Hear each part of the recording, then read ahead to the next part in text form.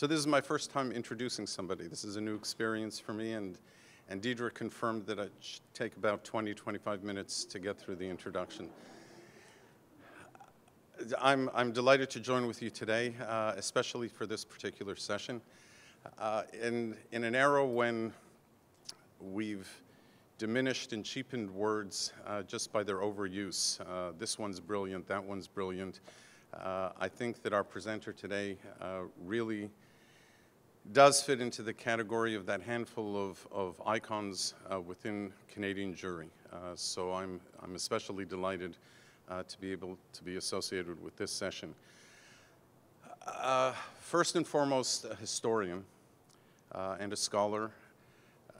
Irving Abella is the Schiff professor at York University for Canadian Jewish history. He also is an authority on the Canadian labor movement, and I suspect that there's some connection between the two in terms of the Jewish experience and the labor movement over the 20th century. When, however, we turn to the focus of today, his work, a seminal work on one element of the Holocaust, none is too many. I think that there are lessons that we derive from that book. And for me, there are three that are central to life today. The first is that contrary to what's in vogue, the notion of moral relativism, there is such a thing as objective truth, and that we ought not to allow subjective narratives to replace a proper accounting of the historical record. And that's one of the values that None is Too Many offers to everybody, both in a particular sense with respect to the Holocaust at a time when we still have to confront Holocaust denial, but as well generically when we look and struggle with trying to navigate through all these narratives to get to the truth.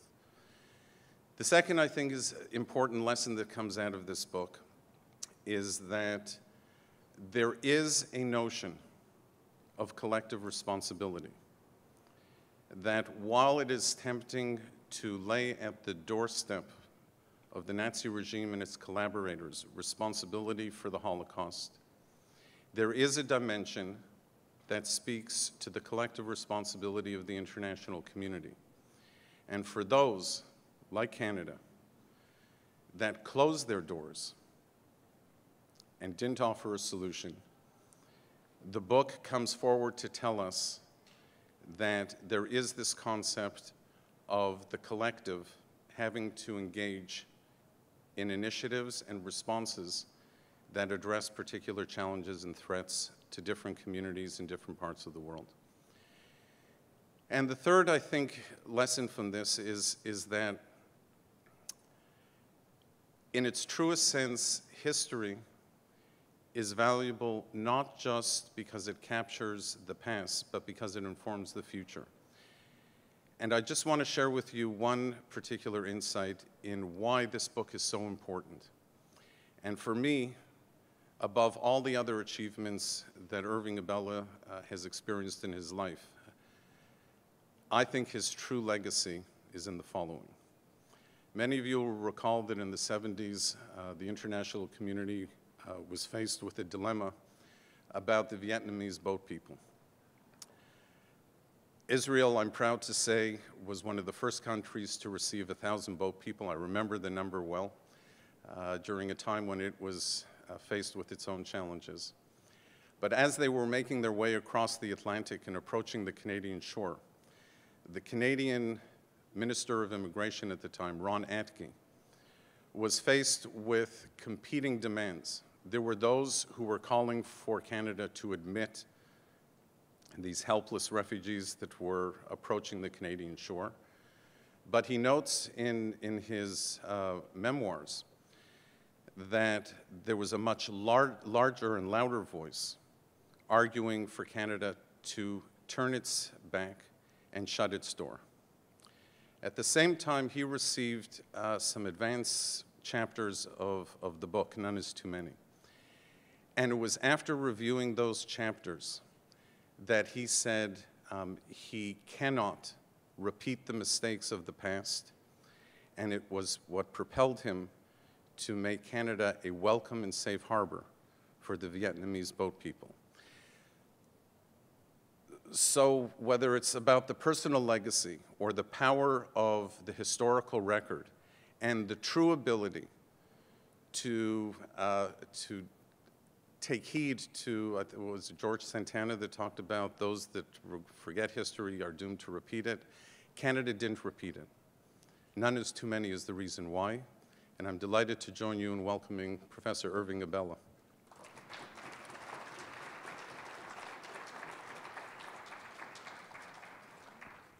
Thank you, Shimon. I think you have a career as an introducer.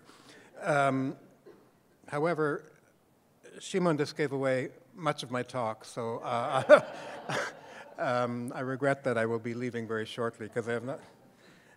Thanks for the introduction, and I'm delighted to have been invited to talk to you this afternoon about the writing of None is Too Many. None is Too Many began totally by accident. I had a student, a PhD student at York, graduated, couldn't get a job as a historian, so went to work for the archives. And as was his wont, he would from time to time send me plain brown envelopes with what he thought would be information, titillating information, all sorts of historical discoveries that he thought might interest me. He was my deep throat. And one morning in, I think 1979, I got a plain brown envelope, which I was used to getting, but usually with material that I wasn't terribly interested in, that contained two documents. One was a document from the newly accessioned Immigration Department papers. It was dated June 4th, 1939, and it read very simply, "Please take us in. You are our last hope. If you say no, you will be signing our death warrant." And it was signed the passengers of the ship St. Louis at sea. This was, of course, the infamous Voyage of the Damned, the boat full of approximately 950 German Jews, robbed of everything they owned, properties, bank accounts, citizenship, passports. The only thing they had of any value was an entry visa to Cuba. The Germans had put the world to a test to see if anyone would accept these Jews, knowing full well the response and understanding that if the world would not react, then Germany was free to deal with the Jews in the way it wanted. And so this boat arrives in Havana, and of course the Cuban government changes its mind. It's a new Cuban government.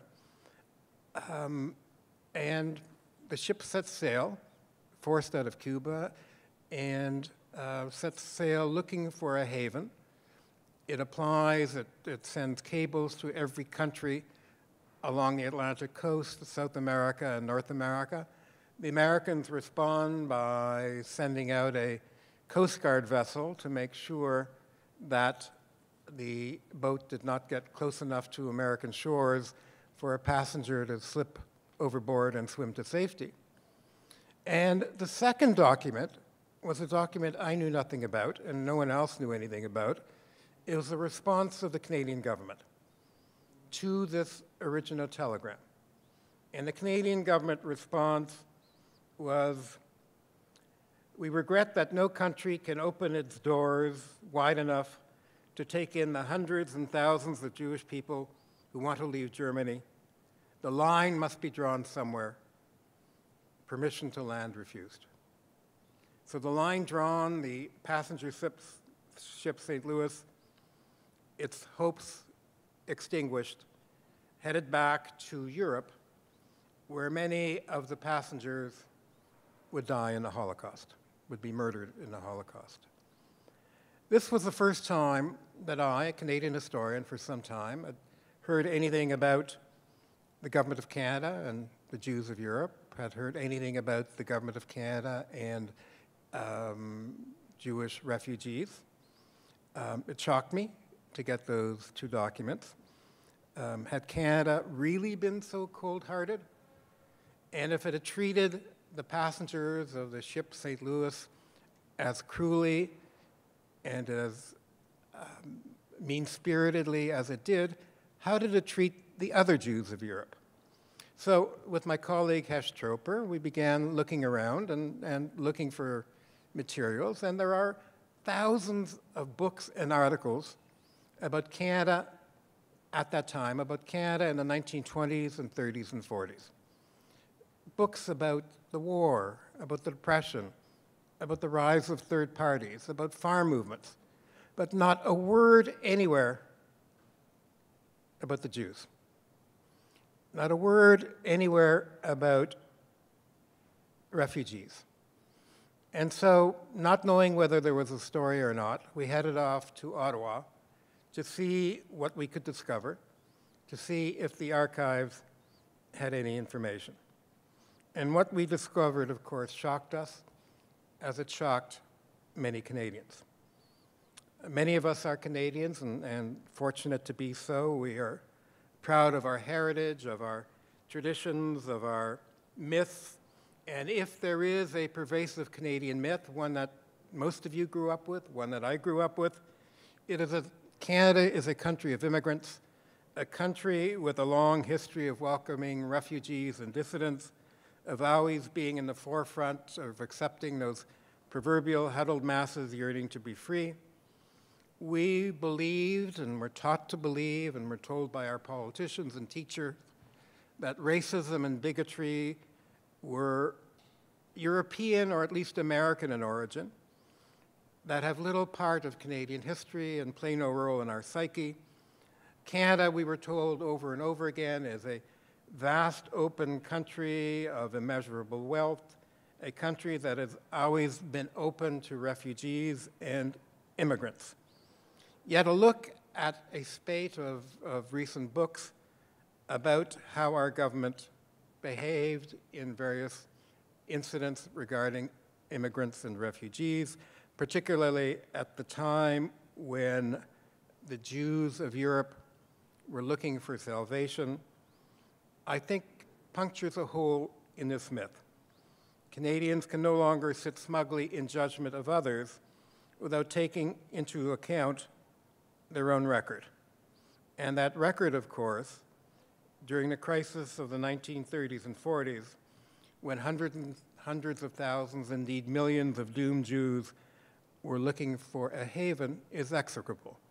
The Canadian government, as you know from None is Too Many, led all governments, every democracy and every immigration country in the world, in closing its doors to the desperate Jews of Europe. Our record stands alone. So we didn't know that story. We didn't know when we went to Ottawa what we would find. We didn't even know if there was a story. After all, it was 1980, 35 years after the war was over, and no one had written about Canada's record. No one had looked into the matter of refugees, and there had to be a reason why. So maybe there wasn't a story. And one of the things I did was look at the immigration handbook that was passed out to new immigrants who came to Canada up until the appearance of None is Too Many. And there was a paragraph about the Holocaust in which it said something to the effect that when before war broke out and the situation of German and Austrian and European Jews became parlous, the government of Canada stepped forward and accepted many of these refugees who had come to Canada, work hard, and accomplish a great deal. That paragraph was removed once None is Too Many came out. So it's a different story. So we didn't know that. We went to the archives, and when you go to the archives to do research, you can't say, okay, show me the room where you keep the stuff about the Jews. Where is the material on anti-Semitism? You have to start somewhere. And we assumed that this was basically an immigration problem, so we asked for the records of the Department of Immigration. This was before computerization. You couldn't press a button and get the Department of Immigration materials. You couldn't go online. What they had were finding aids, but the finding aids were each maybe 1,000 pages long because they included passenger lists of ships, et cetera, et cetera, et cetera. We went looking through the immigration records, and I found an entry that said Jewish refugees. Okay? So I handed in a slip to the archivist saying I want to see the stuff on Jewish refugees, and it could have been about the Soviet Jewish refugees, about refugees from Romania at the turn of the century, the Ukrainian Jewish refugee movement in the 1920s. And I sat and waited in the big reading room at the archives when the back door opened, because you usually get a file when you ask for it. Back door opens, and there's a trolley with 4 big boxes on them. Yeah, could be somebody transporting archival material. And it stopped at my desk and said, here's your file on Jewish refugees. And so I opened up the boxes, and they were full of letters, yellowing, faded, falling apart letters from Jews in Europe, desperate to get out of Europe, sending applications, requests, pleas to the Canadian government and to various Jewish organizations in Canada, asking for admission. There were thousands of them. And so you got to begin somewhere, and I picked up one of the letters, and it, like most of them, it had a picture of the family, handsome husband, father, 2 children, mother, asking for admission. And it was, for me, reading it, a traumatic event, because once I read it and once I read the Canadian response, I was determined to get these people. And the letter was from a Dr. Stein, Jacob and Cecilia Stein, wealthy Jews in Frankfurt. Father had fought in the First World War for the German army. They were a respected family. And of course, after Kristallnacht, they had become refugees in their own country. They escaped to Vienna, which was not much better. But they wrote this letter. And the letter reads, gentlemen in great distress and need, a refugee family addresses itself to you for help and rescue. We are in distress here without any possibility of earning a living. Our distress, particularly that of our children, a 9-year-old boy and a 7-year-old girl, increased daily, and there is nothing left for us but suicide. In our desperation, we appeal to you for permission to enter your country. There are surely people left in this world, people who will have pity on us, people who will save us. You are our last hope. Please do not let our cry for help go unheeded. We need help. We are drowning. No one is listening. Please rescue us before it is too late. Signed, Jacob and Cecilia Stein. This letter is simply an example of the thousands of letters that poured into the offices of various Jewish organizations in Canada, as well as into the offices of Canada's Bureau of Immigration, from Jews beside themselves with fear, begging to be allowed into Canada. And think about it. What a contribution these people would have made to Canada. There were letters from scientists, surgeons, farmers, professors, industrialists, teachers, skilled craftsmen, bankers, merchants. Allowed into Canada, these people would have given Canada the best of European society and culture. Even from a selfish point of view, Canada should have grabbed these people, because where else could we get immigrants of such quality? This was the cream of European society. This was unlike any immigrant group that had ever come to Canada before. Alas, these people were Jews, and without a cabinet order in council, Jews were not permitted into Canada in these years. And to each of these letters seeking permission to enter, the response was the same. Appended to the letter was a small note from the immigration authorities in Canada, which said, "Unfortunately, though we greatly sympathize with your circumstances, at present the Canadian government is not admitting Jews. Please try some other country." And of course, for the millions of Jacob and Cecilia Stein, there was no other country. Well, that was the beginning of the hunt for us. Once we read that, we knew there was a story, and that story took us to archives and across the world and interviews and meetings with Canadian officials. And it was very easy at that time to meet Canadian immigration officials because they didn't know the story. So when I went to talk to them, they thought I was coming to talk about how open Canada had been and how receptive and how comforting. And when I confronted them with these things, the story, they either didn't know it or pretended they didn't know it, and said something to the effect, which proved to be very true, that Jews were marginal after all. There was not an interest of Canadians at the time. We were worried about the war, worried about the Depression, and so it was only a couple of people who made these decisions to keep Jews out. But because no one knew the story, every source was available. I even remember going to the Department of Immigration warehouse because I thought this was a good story. And they brought out boxes and boxes of materials, which were quite incriminating and quite devastating. They hadn't looked at, and that's how we got our information. But the key was what Canada was like in the 1920s and 30s and 40s. The Canada of the 1930s and 40s was a country permeated with anti-Semitism, with racism, with xenophobia.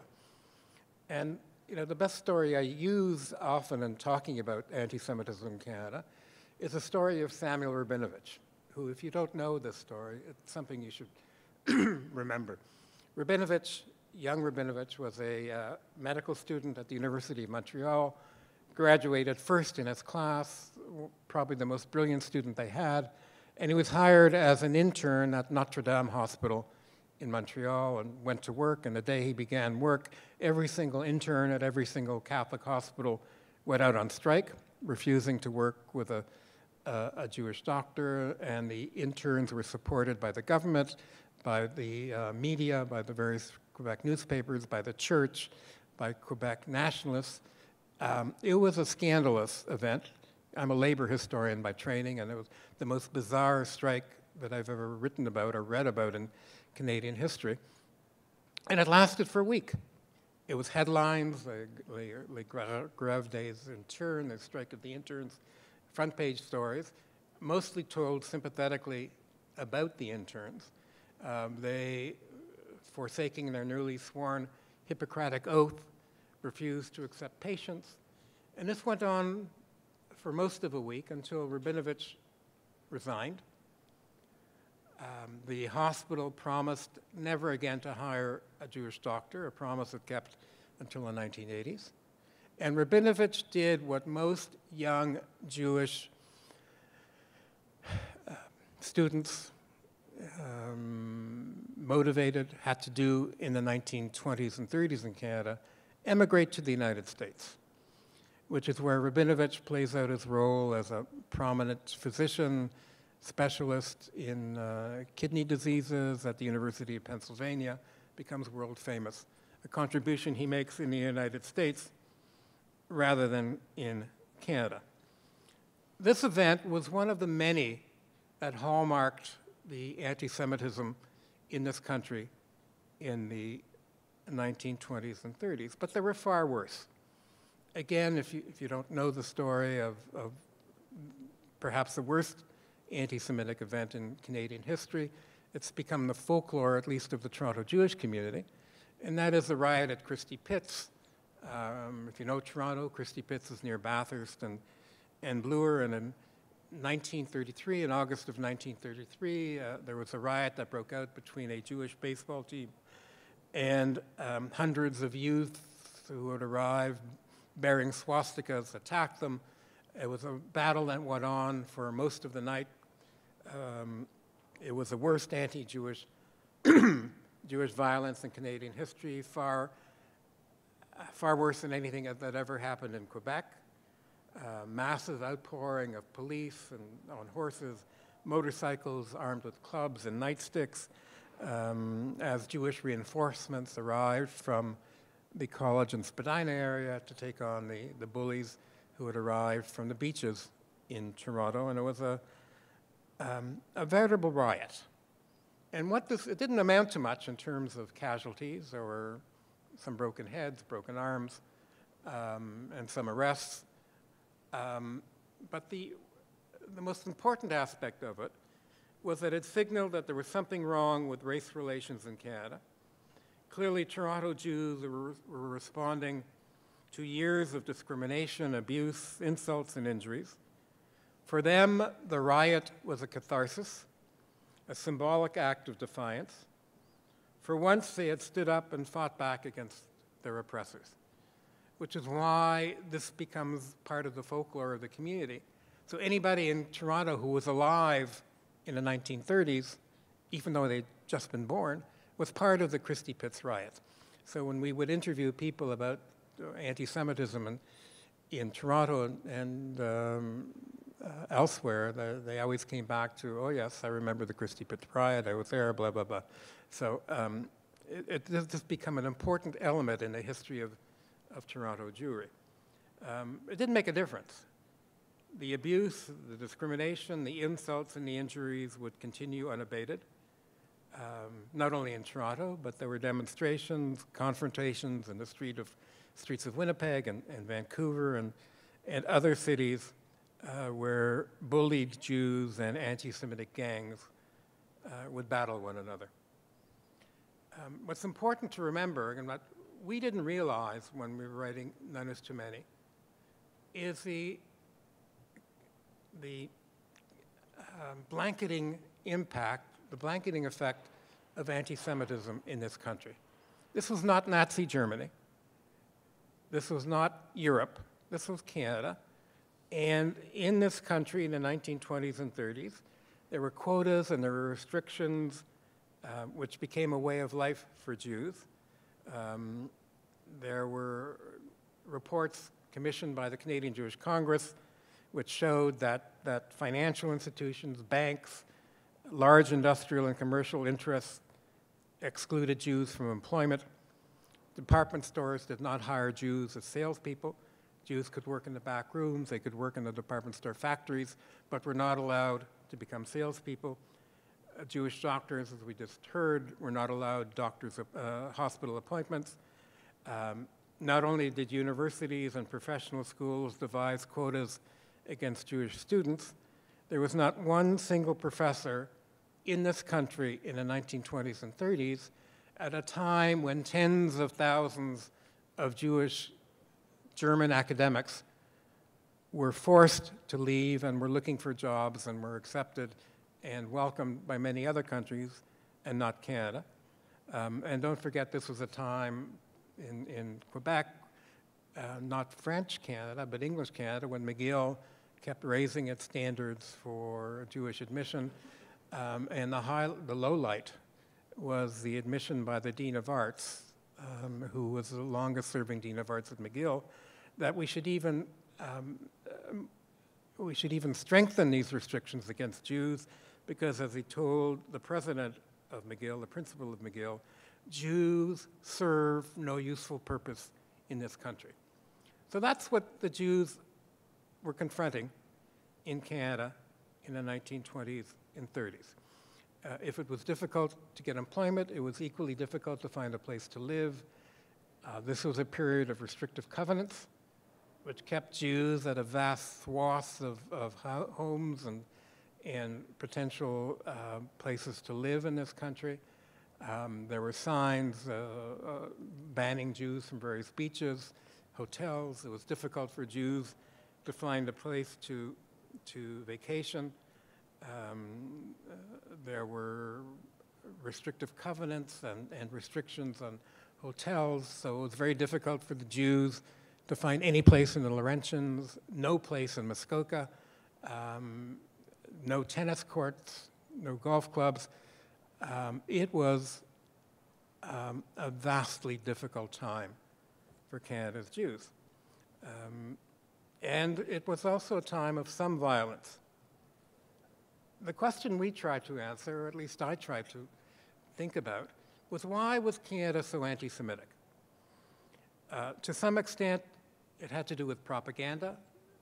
Radio was a recent discovery, and the radio waves were full of anti-Semitic polemicists like Henry Ford and Father Coughlin. This was a time of economic depression, and the search for a scapegoat invariably ended up on a Jewish doorstep.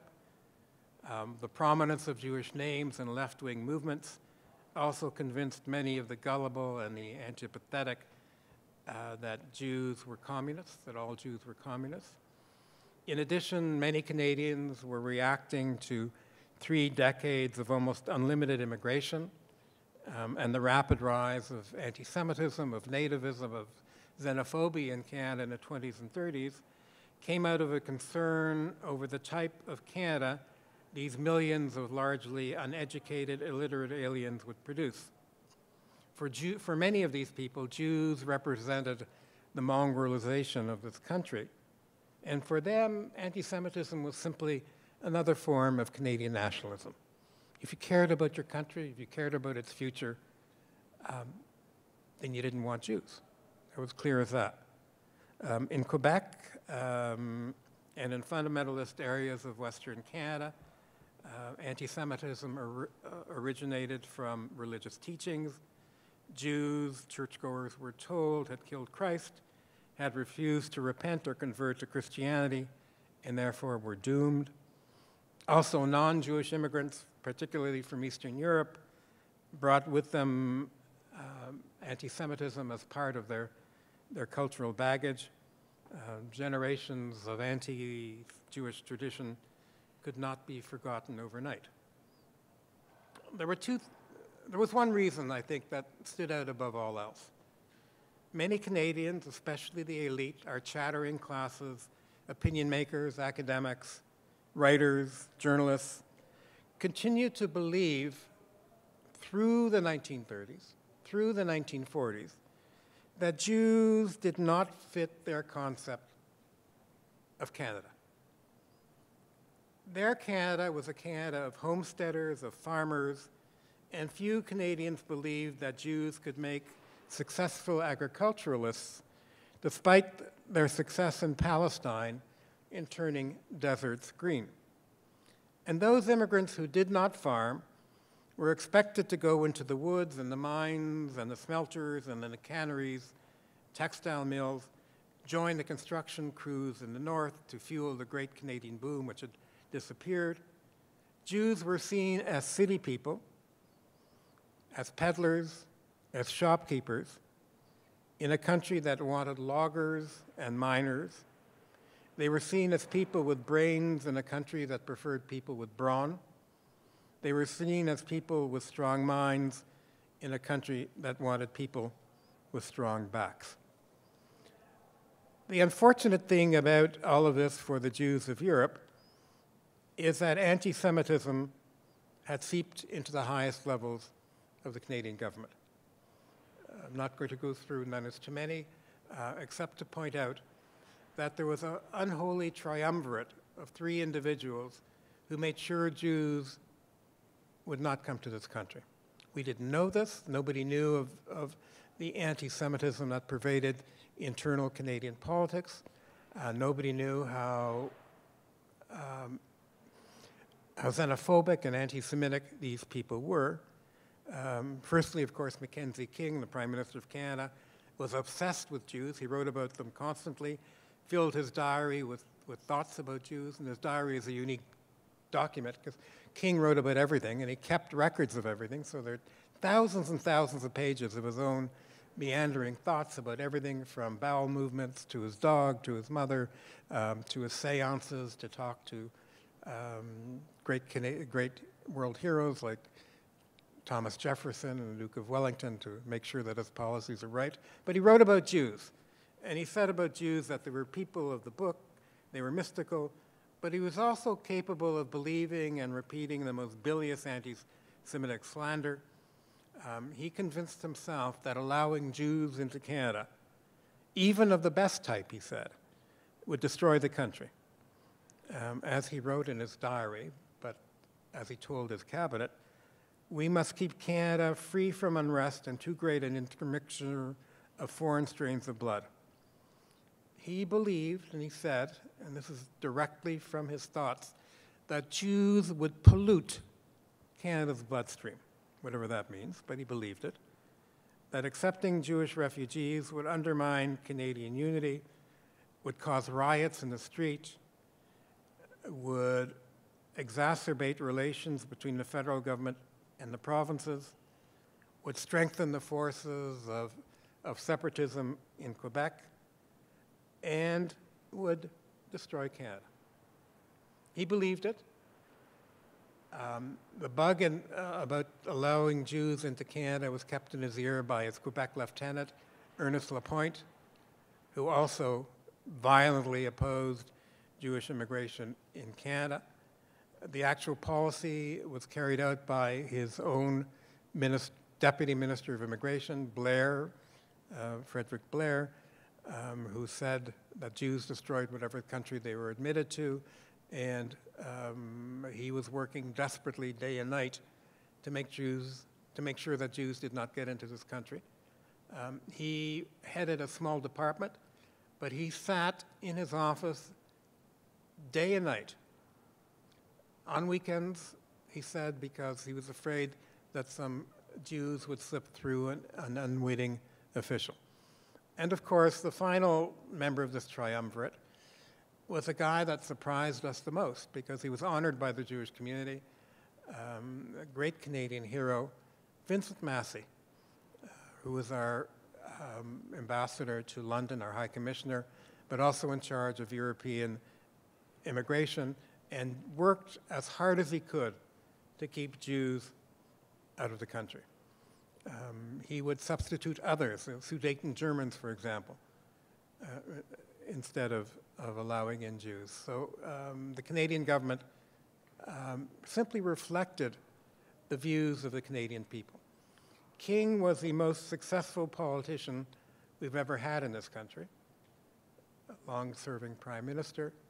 And I think had he believed for a second that allowing Jews into Canada would have won him some votes, he probably would have. But he knew that it didn't, so he didn't.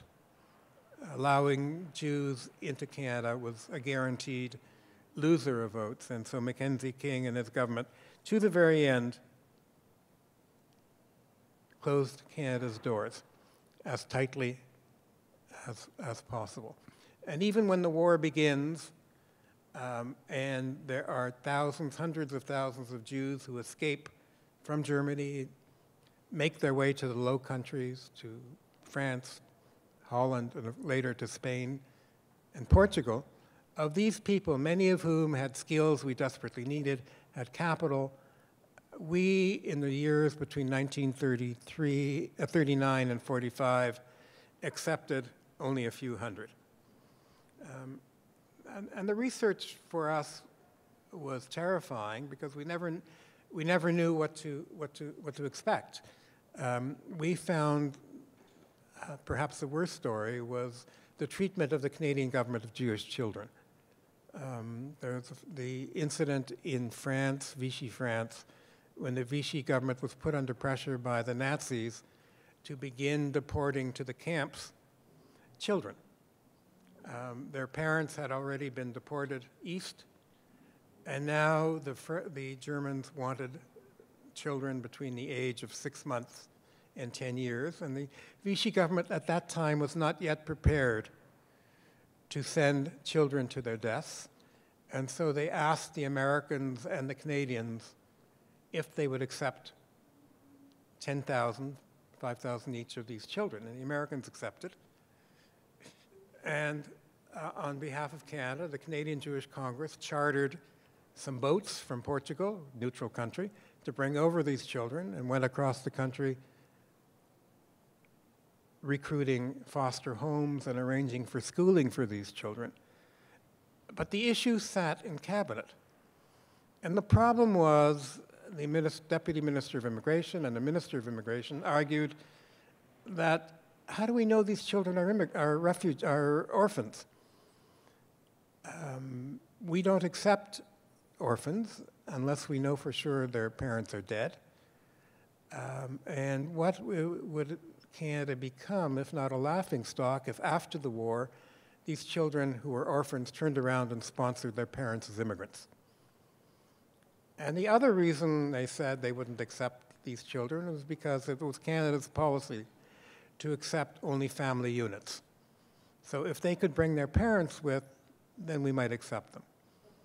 And that was why we rejected, or we delayed responding until it was too late. And all of these children were deported to Auschwitz and Gaz. Not one of them survived. So during the war, there were public opinion polls taken in Canada, which we didn't know about, which had never been reported because they were in the War Cabinet files, which indicated increasing anti-Semitism throughout this period. The government knew it, and that explains their policy. You know, the Canadian government always did what the British and Americans asked of them, except for one instance. That was when the Americans, who were feeling a little bit uncomfortable about what was happening to the Jews of Europe, wanted to hold a conference on what to do, and chose Ottawa, unsuspecting Ottawa, as a place for that conference where people would congregate and talk about how to rescue the Jews of Europe. Mackenzie King panicked, didn't want the conference in Ottawa, was afraid that if the conference were held in Ottawa, the spotlight would be turned on Canada's policy. And so he refused. First time and only time that I can find that he refused the British and the Americans in the Second World War, and the conference was held in Bermuda, and Canada never bothered attending. So even the war made no difference, and and after the war, things didn't get better. One would have thought that after the war, when people saw in their newsreels and in the magazines like Look and Life, the survivors, what had happened to them, the pictures of the camps, that there would be a spontaneous sympathy with the Jewish community. The exact opposite happened. What we now see from the public opinion polls after the end of the war, that for 3 years, the polls indicating a growth of anti-Semitism grow almost exponentially. People who argue that anti-Semitism ended because of the Holocaust are wrong, because anti-Semitism goes up every year until 1948. And meanwhile, the Canadian government is booming. There is a great need of manpower. We're providing the wherewithal for European survival. We desperately need people.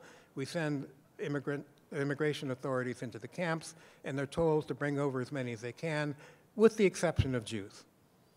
So even after the war, until 1948, the order goes out, no Jews. And even when there's a scheme for Jews to bring in tailors, garment workers, just before the immigration authorities go into the camps, the government says, well, okay, you can bring in Jews, but for every Jew you bring in, you have to bring in a non-Jew.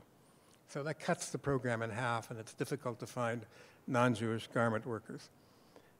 When did Canada open its doors? In 1948. When did anti-Semitism begin to recede? In 1948. And the reason why both happened is one word: Israel. The creation of a Jewish state meant that Canada would not be flooded by Jews. Jews had somewhere to go. They would not all come to Canada. And it was only with the creation of a Jewish state, with partition, that the government begins to send authorities into the camps and begins recruiting the best possible, at least from their point of view, immigrants. Also, why does anti-Semitism recede? Because Israel provides a new stereotype. The stereotype of the Jew in Canada, throughout most of the world, was a typical peddler, emaciated Holocaust survivor. But that's replaced in 1947 and 48 by the Sabra, the Israeli fighter, brave, courageous, who had withstood invading Arab armies. And this gives the Jewish community the support they needed. The creation of the Jewish state means that there are people now who are sympathetic. World doesn't like a loser. Jews are now winners. And I think that's what provides the beginning of the end, the inexorable decline of anti-Semitism in Canada. And finally, in 48, Canada opens its doors to refugees, and we have the distinction of probably having, outside of Israel, per capita, the greatest acceptance of admission of Holocaust refugees of any country, or Holocaust survivors of any country in the world. So that's the historical shorthand of the story told in None is Too Many. It's a story, as we discovered, of a scarcely recognizable Canada. The Canada of the first half of the 20th century was a country that was benighted and closed and xenophobic, in which minorities were barred from almost every sector of Canadian life.